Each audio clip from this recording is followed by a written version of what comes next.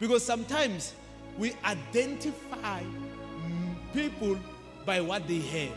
When they lose it, we don't see them anymore as people who walk with God. Actually, God trusts His own to go through things. God can't just send anyone into the valley. He sends His own. God can never allow anyone else to walk into the valley. He sends His own.